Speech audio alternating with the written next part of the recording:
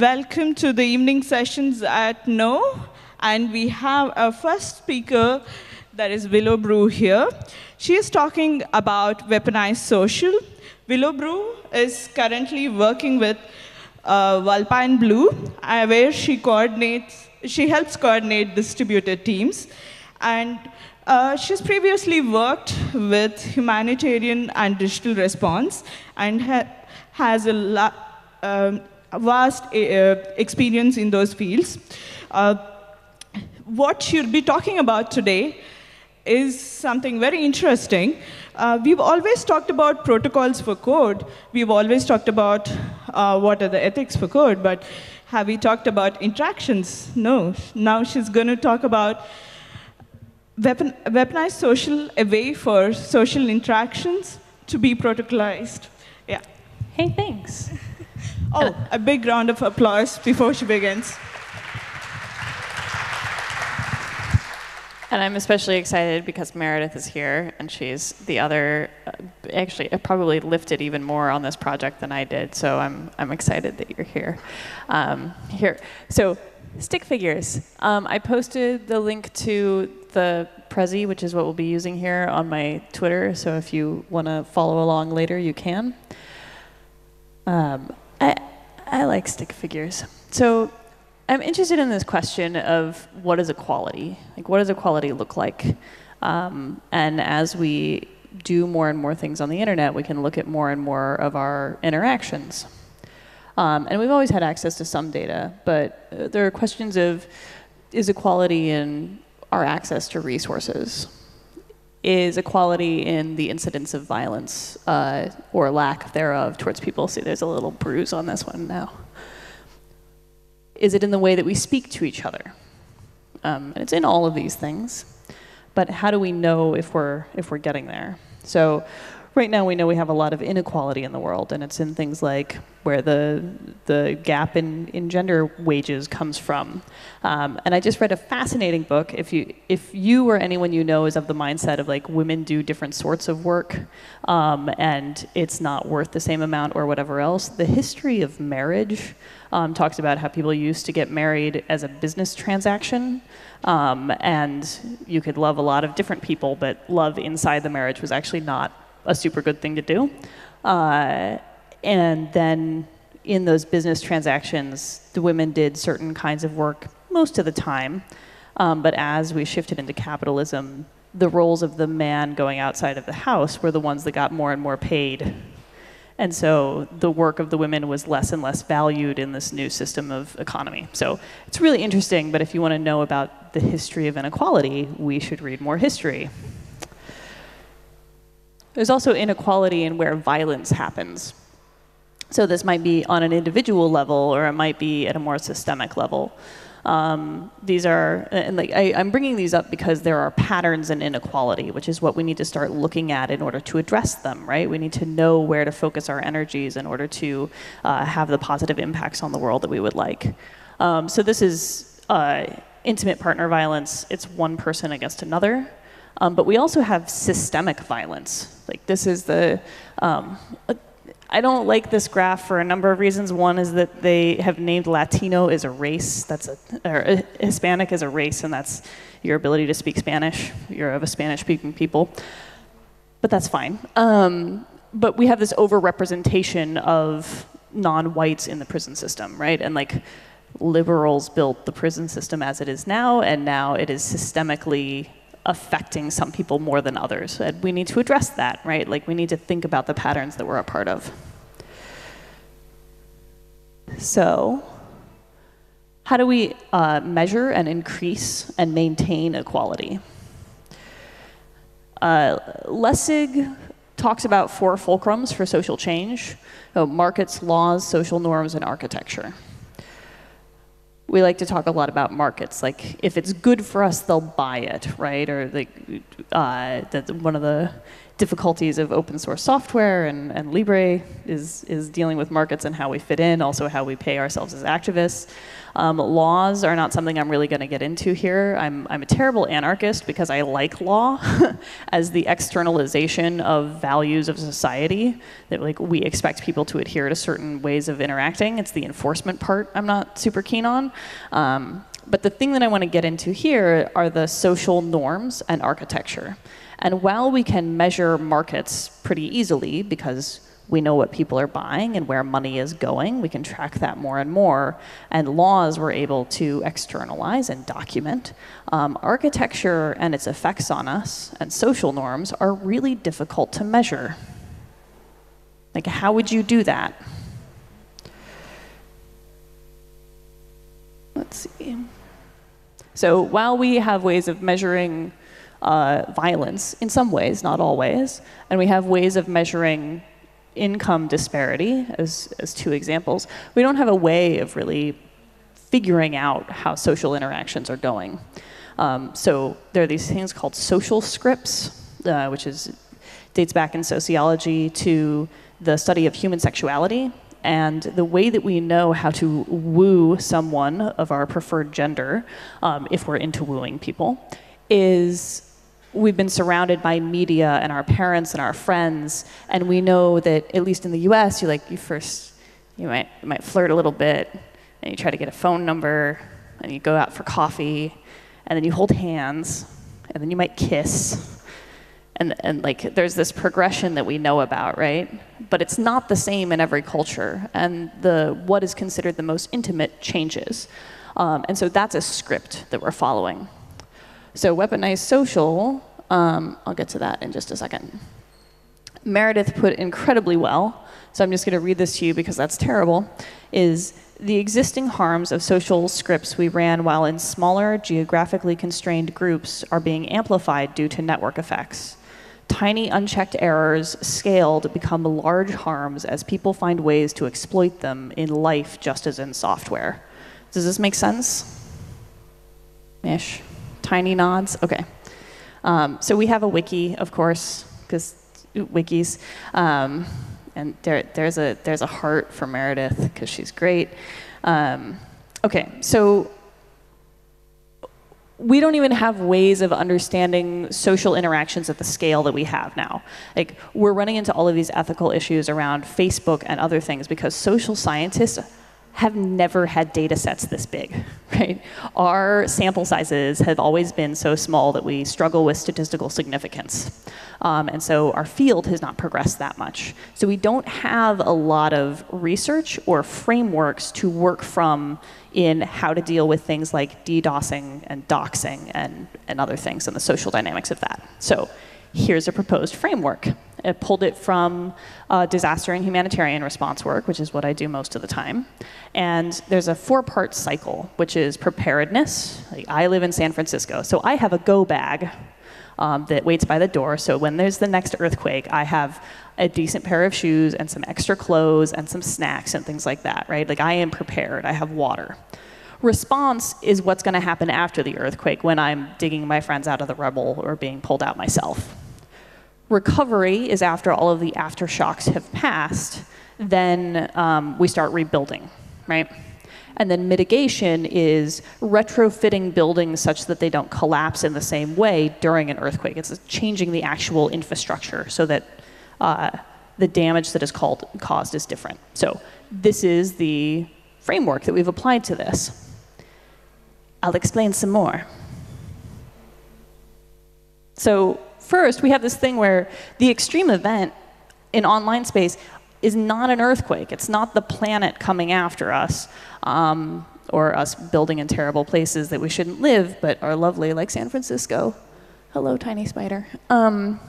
So on the wiki, we've broken down into these different components of what does the extreme event even look like. Then we get into preparedness, and this is what a lot of InfoSec is based around, is how do you lock down your accounts, et cetera. So this was our first event in New York. It's Meredith and TQ on the laptop. Super fun. And so this is in how do you prepare against it. So how do you try to make safe space if that's a thing you want to do. How do you support people who are being activists? Do we even want to use codes of conduct? Like questions like that, and if they're doing the work that we think that they should be doing. And also personal reflection of how to critique me. Then we get into response. So the second event hosted was in Nairobi. And we started thinking about how do people respond to online attacks or to large-scale social incidents online. So self-aware checklists, like something bad is happening. I'm going to pause and think about if I'm actually making this worse or better, etc. Then we get into recovery, right? So like what happens after social aspects have been weaponized? There's nothing here. Like we did a fair amount of research in a lot of different spaces and countries, et cetera, and like if your online reputation gets sacked for something, there's no coming back from it. Like you change your name, right? And this is really concerning. Right? If something goes poorly, we're not taking care of our people after the fact. We should fix that. And then we have mitigation. We also had a session in San Francisco that focused on mitigation. We hadn't planned that it was going to follow this cycle. It just kind of happened that way, which I find really fascinating. But we didn't take any pictures in San Francisco because we were so excited to build things. And I'm really proud of this work because it starts getting into how do we change the ways that we interact online such that these social harms are reduced, but are not quashing anyone's ability or desire to speak. Does that make sense? Because it's not a choice between what you can say and who you can say it to. Like you should be able to say what you want to say. Freedom of expression does not have to be at odds with people's sense of safety and ability to participate. So we're talking about shifting social norms through architecture.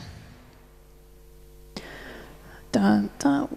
Oh, I'm going to tell you about one of my favorite Slack channels that I'm a part of, which this is the graph of users added. So female-identified people are on the bottom, male-identified people are on the top. And so we've pushed to have gender equity, and we've done a little bit better over time. So this is another version of that graph. But even though it's still slightly overrepresented for men, they do most of the talking, right? And so we notice this pattern, and we're like, what can we change about the expectations of communication in order to get these a little bit better? And we have, we're working on a couple of different options, but I want to tell you a story about how, no, I'm going to get there in a second. So here are things that we could be measuring in order to see if equality is happening in our communities. Like, what does that mean? And are these the numbers that we want to be tracking? So we have the number of connections that someone can have, the threading model that you end up in, how different aspects of a thread are prioritized. Oh, no, it disappeared. Privacy control. So like, who can see what it is you're saying? Scope control.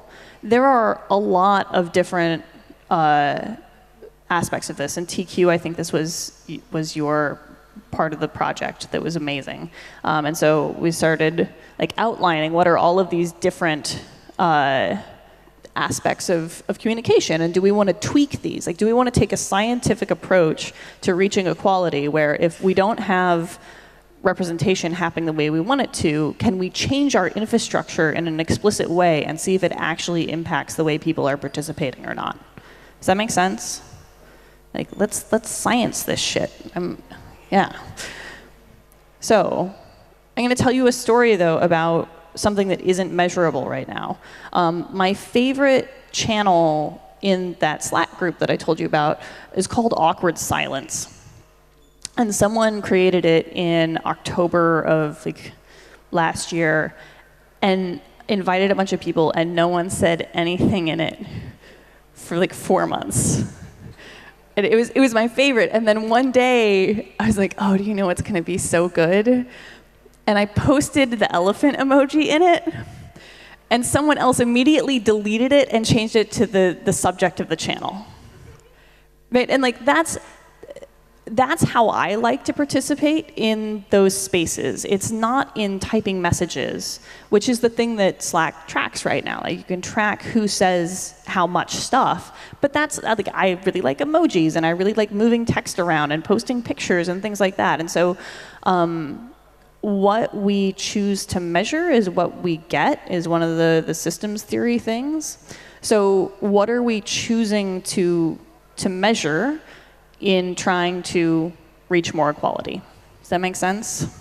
But making explicit choices in the things that you build so that people can play. So I was talking to Jonathan Stray about this talk, and he brought up this excellent point that idealists design systems and pragmatists find paths.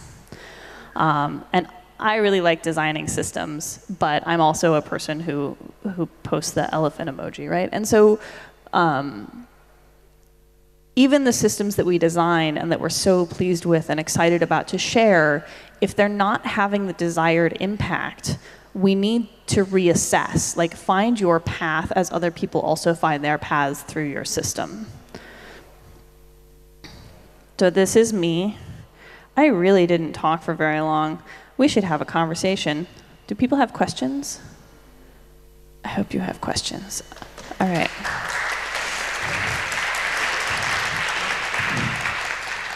So this is me on Twitter. This is me on Mastodon. I hope it works. It's only going to work if we all use it. And major hearts again. And there are other people doing excellent work in this space. Sorry, I'll get there in just a second. So these are all wonderful. And again, this has already been posted to the internets. And if you want any help in designing and finding paths for this sort of thing, I am working with various groups on how to do that. Question, yeah. Does it work? Yeah, it works. Thanks, first off, for sharing your insights.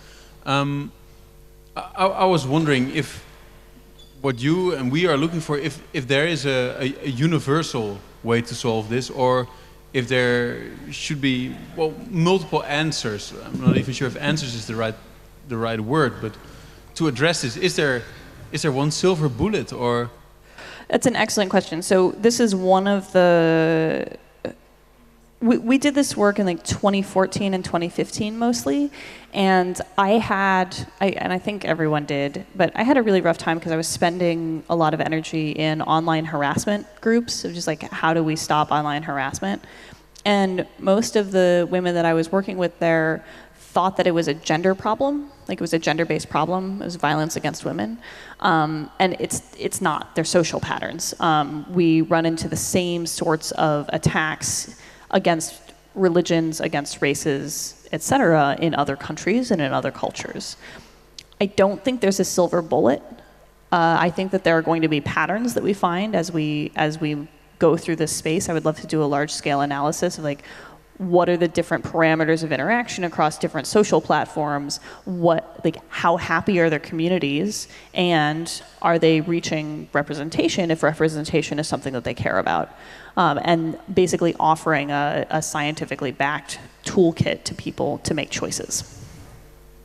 Thank you. So I could imagine that what is universal is awareness, right? Awareness of challenges that are out there, but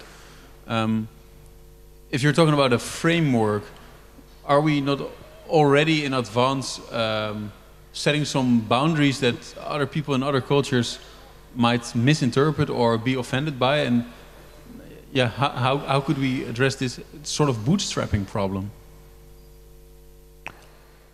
Because people in other countries have been involved in the process of this project, I'm a little bit less concerned about that. And this is also not authoritarian at all. It's like, hey, we're taking this approach and you might find some use in it. But I have no desire to tell people how to interact or what to say or how to design their platforms. It's, if you also share the goal of equality, maybe you should be taking deliberate steps towards reaching that, and here are some potential ways to get there. Thanks. So for the audience, I think I heard you as Meredith's goal has always been exploratory. That list of knobs that you can twiddle in these online discussions, is it public anywhere? Yeah, it's on the wiki. Which wiki? The classic phrase. It's at weaponizesocial.aspirationtech.org. I'll post a link to it on both Mastodon and Twitter, or you can email me. And we'll probably be migrating it to its own home soon, but we'll leave up redirects, etc. Thank you. Yeah. Hi. Hello. Can you lean into the mic? Can you comment whether moderation and evaluation of comments type functions have any impact on the quality and equality of the conversation? Yeah, so Nate Matthias is actually the person who is the expert in that. He looks at community-based moderation, so not having an outside party be your moderator, but someone within your group. And his research points to it absolutely having an impact on it, but it has various impacts depending on how you're approaching it. He just published his dissertation, and it's under open access, so it's worth checking out. Yeah, thanks for that, and always enjoy your presentation slides and the way you go about doing that. I was a little sad to see and to hear that there's nothing really to do on the response side, and I guess there's so many different ways to go there, but from maybe just because we're here, from a technological or sort of architectural, pie in the sky, are there things that you would sort of say are either traits or principles or even maybe specific examples such as like Mastodon or other platforms that already do exist where you think a response is possible, or is that just not ever going to happen? I think that it must happen, so we'll figure it out. The only thing that has really come to mind so far is very pragmatic, which is a form of insurance. And so, what does it look like to have more resources at your disposal if something does happen to you? It's one of the reasons why I am one of the few people who actually saw some value in the right to forget thing. And I know that it's abused in all sorts of ways and it's terribly executed. And I'm not saying that it's good as it is right now, but we don't have a mechanism for group forgiveness right now. And it used to be that if you were, which happened rarely, ostracized from a small town, you could move to a different small town. And now it's the internet. And there is no other place to move to. And so our patterns of mass shaming are not sustainable. And I am worried about how that's going to play out in the long run. Yeah. Mike and then Meredith, please. I was wondering, what are the representation of suppressed groups? Have you thought about engaging them? Because some of, let's say, even the open discussion in some cultures could be limiting. Yeah. It's because it's not part of the culture, or there's actually repression. Yeah, absolutely. But those are the same sorts of patterns of what we're reliving on the internet now. Right. And so as I do my other work in helping affected populations affected by a disaster or a humanitarian crisis, organize themselves and decide whether or not to interact with state actors or other agencies or international aid of some kind. This framework has provided useful, but there are definitely different assumptions about privacy and of scope and of other things that are in that long list. Mm-hmm. And so having a baseline understanding of those tools and how it might impact a group, or having them design their own tools, I think would be key. So co-design. I'm thinking about the risk of this project talking about these people rather than them with them. Right? No, but I have talked with them. How do you, for instance, address people who are women who are oppressed through sexual violence, which is part of the culture, to open up and to be part of the discussion? So, for instance, we use the same list of parameters when setting up even though we hadn't listed them out yet, but reflecting back, for a call center for victims of gender-based violence in Port-au-Prince. The same sorts of things apply to, like, who should be able to look at this information, who is providing it, are they making connections to each other, like all those parameters of interaction. And it's similar to helping design the SMS platform for women in Afghanistan to self-organize to tell stories. Like, it's still the same sorts of things, but you have to work with the people who are going to use the tool, just like always. Okay. Thanks. Meredith. Going back to the topic of recovery for a second, one of the things that I used to fight with Casper Bowden about all the time was the right to be forgotten. He was in favor of it, I was against it, until Andrea pointed out to me that it's basically digital exit. You know, you were talking about how, online you can basically never hide from your reputation again. But that's one of the things that the right to be forgotten, I think, is intended to try to reestablish. Although, the teeth it actually has seem to be, pretty limited. Yeah, I absolutely agree. Like, to get to the earlier question about, is there a silver bullet? There isn't. We need to be approaching this from multiple vectors at the same time, and so we should all be more forgiving, and we should all not escalate quite so quickly. But when there is a persistent problem, maybe we should try to get that person help. And, like, what does justice look like, and what does restorative justice look like, et cetera. But at the same time, until we have all of that sorted out, we also need to be thinking about how do we help people who have gone through hell, whether they deserved it or not. Like, they're still a human being, and they need to be able to make a living after this sort of thing has happened to them. Right, and they still need to be recognized as a human being. Yeah, exactly. Somebody else take it. That's good.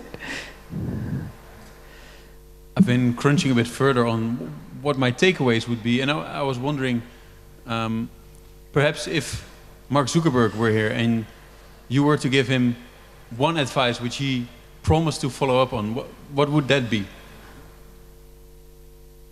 I don't know that it would be a design in Facebook. To change the design in Facebook. I think it would be to give more autonomy to the users in what choices they make, and the associated transparency to the algorithms necessary to make those choices. So having access to all of these toggles, but also being able to see the effects of changing those toggles on the algorithms, but being able to see it for yourself. Off the cuff, that's what I would ask. So more autonomy to individual users? Yeah, so there was the Facebook algorithm talk this morning that was fascinating. One of the questions was, if Facebook is running algorithmic analysis of images for nudity, why can't they do it for snakes, for someone who has a snake phobia, right? And so, like, I do believe that we should be able to create our own experiences, but one of the things that's over here, I'm not sure where on the list it is, that did not do what I wanted to do. One of these over here is 7, randomization/serendipity/enforced bubble popping. And this is something that is, so the word homophily is birds of a feather flock together. Like, that's what it means. And people really like being with people that are like them. Like, we're at a conference right now because it's so much easier to be around people that we don't have to explain everything to, right? And, like, that's why we really enjoy the queer feminist meetups, right? And, like, it's just like, oh, okay, this is much better. But at the same time, that's not stimulating, right? It turns into a sort of, it's breeds creativity in one way while also inhibiting it in other ways. And serendipity online is really fucking hard. And so that's why it's in this list, is because people should at least be making a conscious choice that they are hiding from people, or that they are not wanting to interact with those unlike them, because maybe their focus isn't equal representation and equal voice, etc. And then I don't share values with them, and I'm not going to help them, but they're a human being and they should be able to do that. I think I would agree with that. And next step, would you go as far as saying this should be legally obliged? No. Why? One, because Facebook is a platform, they're not a government. Are they legally obliged to pop bubbles, or are they legally obliged to do what? No, pop bubbles, or implement in the architecture measures that force people or let people see outside their bubble. I don't think that falls under the rule of law in any way, shape, or form. No, it doesn't, I guess, but do you think it ought to be? Because if we're saying that this is a priority, the question is, how should we implement it? But we, as the builders of platforms, can do this. Yeah. Do we have, I don't want to just get into this is fascinating and we can keep doing more later, but. Yeah, I think you can have an offline chat with her. Do we have any other questions? Okay. Yeah.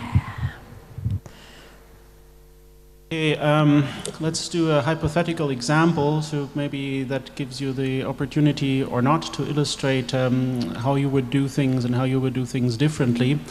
There was just a Google engineer who threw a curveball into the general consensus of how things work.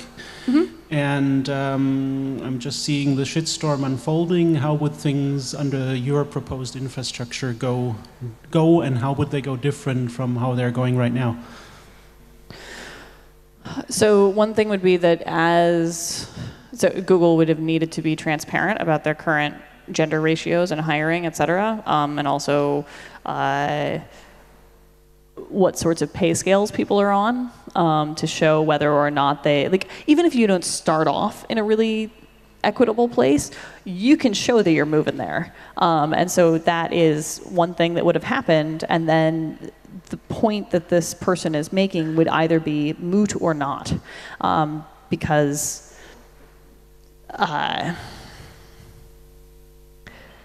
it would be obvious if Google was working towards equality or if they were not. And the other aspect of it would be that, has the person's name come out? Okay, so right now he's probably getting shamed and pedestaled by all sorts of people, right? And so if Twitter had changed some of the way that information propagates on it, this would have been a much more calm thing, and maybe the name would not have spread quite so much. And this then gets into how do we spread really bad information that needs to get out really fast, right? And I don't know how to balance these things. But maybe and after all of this blows over, the shitstorm blows over, he would have a way to be like, hey everyone, ends up I was super wrong. I finally read all the research, or even a small amount of the research, and how different people's brains works or don't work, and ends up I was wrong. And the crowd would go, oh, cool, we're glad you learned a valuable lesson, and then it would be done and he would still be employable. Okay, you're implying two things here. That he's unemployable afterwards, and second, it's apparently a foregone conclusion to you that he is completely wrong. And the counter question to that would be the first and the last sentences that that guy wrote is basically he's not sure if he's right, but he wants to basically pop a bubble. And he wants to question a few articles of faith. Okay. And that part of the message got kind of de-emphasized, and the message that's contrary to the common way things are seen is very overemphasized, and everybody goes down on that. And for example, things like the Norwegian model, where everybody in the country has their salary information online, that's completely not discussed. Okay. I don't understand what, it's fine. Do we have any other questions or comments?